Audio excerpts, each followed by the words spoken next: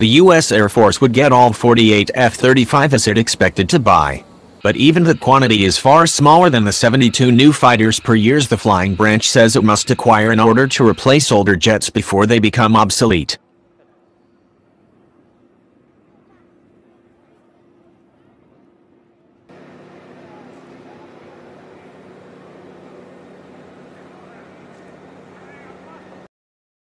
The 24-fighter shortfall is central to the ongoing debate over the U.S. Defense Department's decision essentially to force the Air Force to buy the F-15X, an upgraded version of a nearly 50-year-old fighter that Boeing last built for the Air Force in 2001.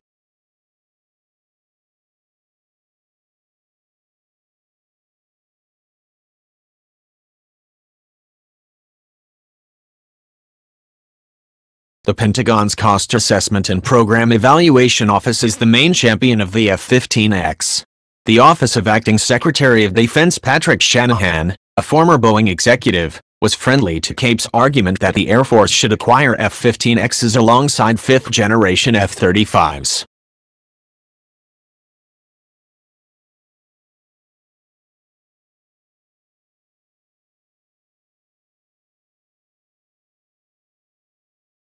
OSD inserted into the budget proposal $1.2 billion for F-15Xs.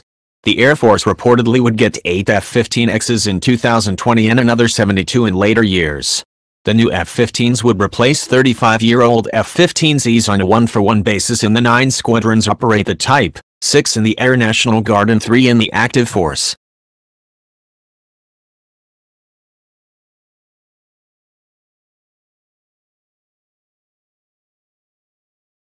The Air Force is caught in the middle. As recently as September 2018, Air Force Secretary Heather Wilson rejected the idea of buying any more fourth-generation fighters such as the F-15.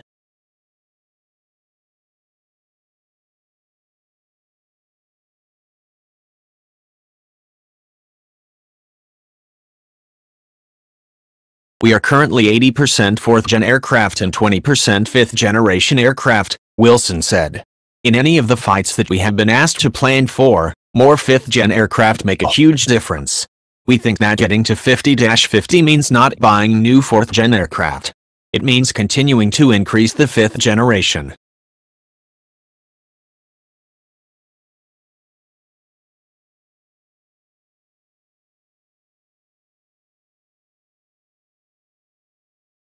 But the Air Force needs new fighters. A lot more of them than it has bought in recent years. As of early 2019, the average age of the flying branch's approximately 1,900 fighters was 27 years.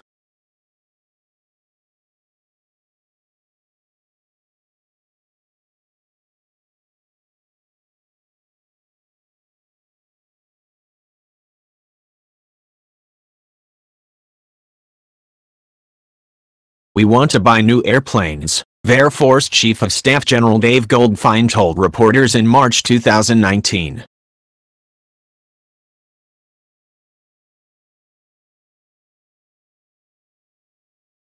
We want to buy 72 aircraft a year, Wilson added, according to Defense News reporter Valerie Encina.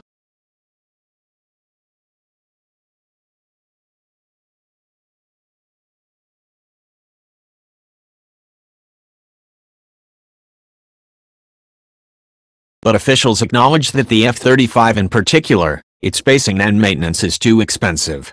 The high cost prevents the Air Force from reaching its long-standing goal of annually buying at least 80 F-35s.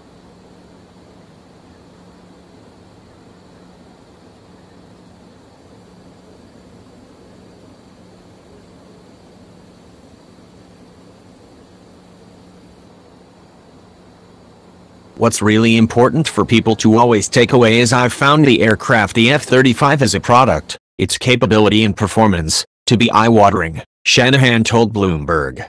It is high-performing, no ambiguity, no ifs, ands or buts.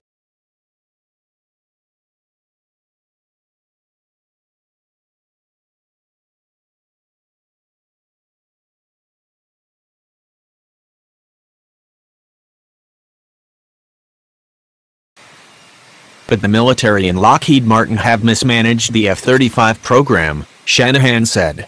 This is the largest program in DoD history and the cost of sustainment is about the same cost as nuclear modernization, the acting defense secretary said.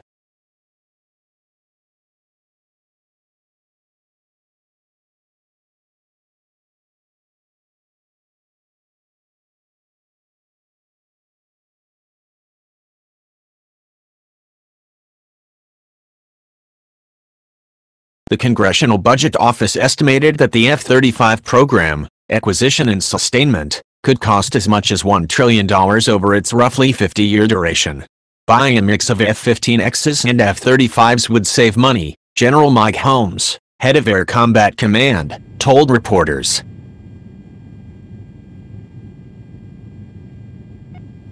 Contact.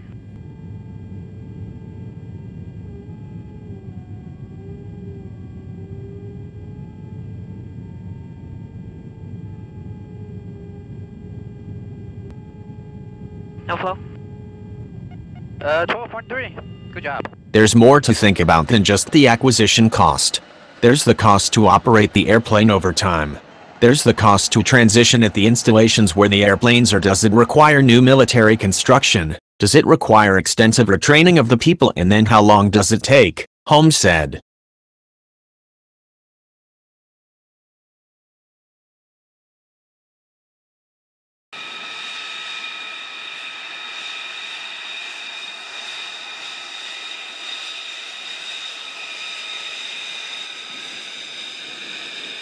We're pretty confident to say that we can go cheaper getting 72 airplanes with a mix of 5th and 4th gen than we did if we did all 5th gen.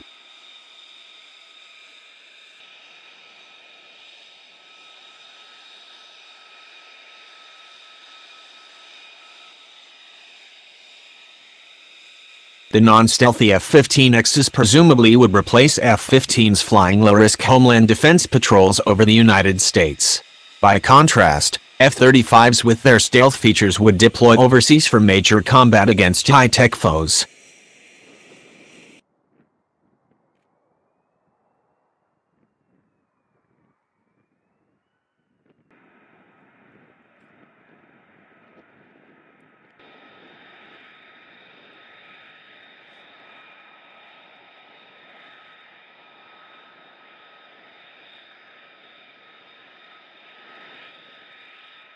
Even so, some former generals vehemently oppose the F-15X.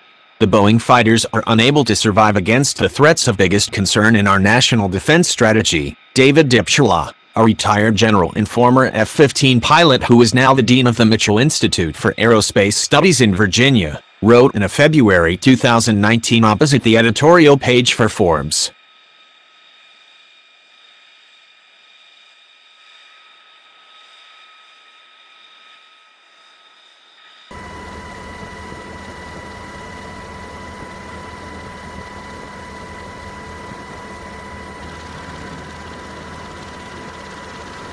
No amount of capacity can overcome an inability to penetrate modern defenses and destroy high-value targets. Severe limitations of the F-15X, wrote John Michael Lowe, a retired general who served as the U.S. Air Force Vice Chief of Staff and the Commander of Air Combat Command.